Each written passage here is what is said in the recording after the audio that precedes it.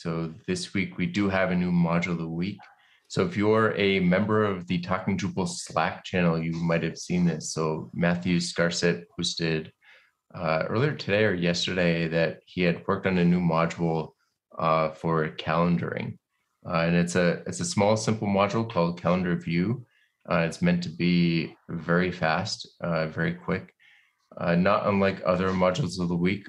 I don't think anybody on this podcast has actually used it, but Matthew he's been on the show before to talk about some of his modules. He always writes, really short, simple utility modules to kind of solve one use case. And it was one of the reasons why I brought it up is because we just had a show on Smart Date 3 weeks ago, I think, episode 339, I think.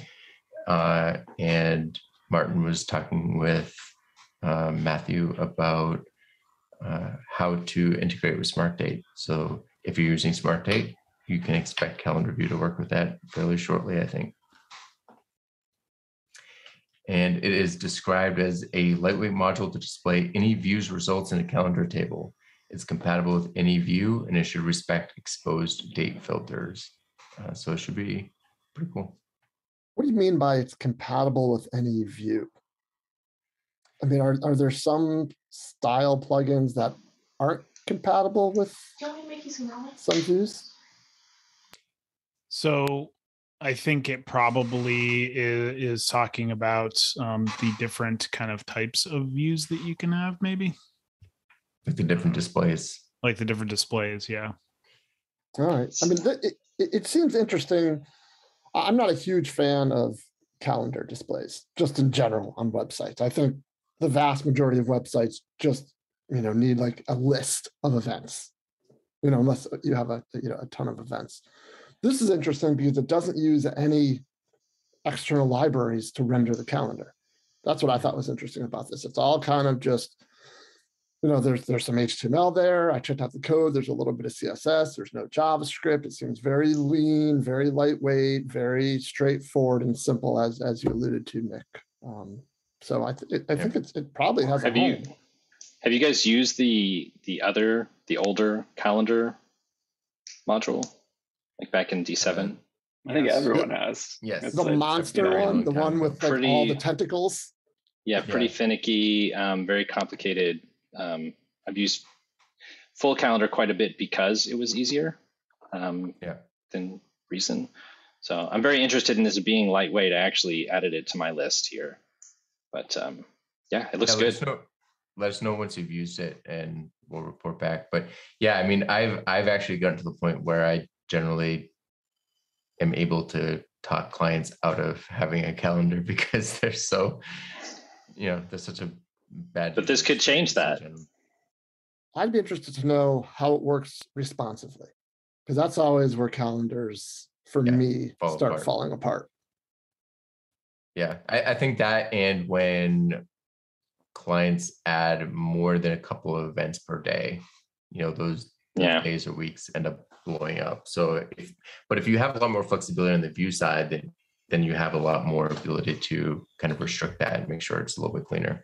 I mean, but some of those things aren't like a module maintainer's responsibility, right? It's like the UX person on the front end who's, writing some CSS to make sure like they're displaying better. Like, I mean, as long as the standard markup is there for the calendar, right? Like you can add some CSS to make it look better and respond better if it doesn't, right? Yeah, I don't know if I completely agree with that. I think there's a certain expectation that when you install a Drupal module that has its own template file and CSS, that you're going to get some minimum level of responsiveness out of the box.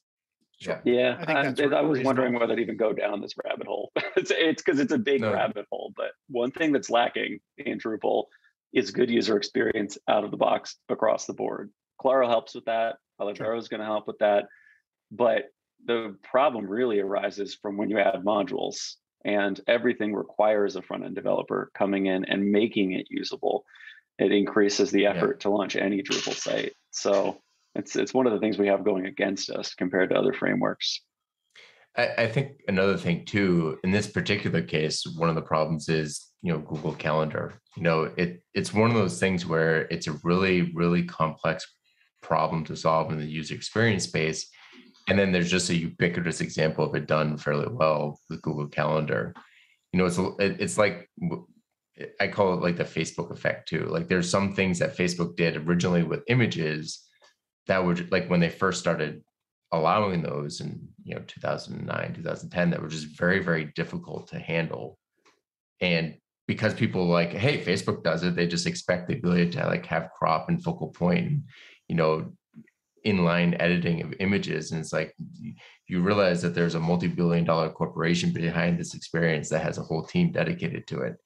And if you can get something like this, that's utility, that's clean markup and easier to modify, then that's a win for the community. I think Nick just solved it. We should all embed Google calendars as opposed to building our own. I've done that. That's actually one case where it's not a great experience.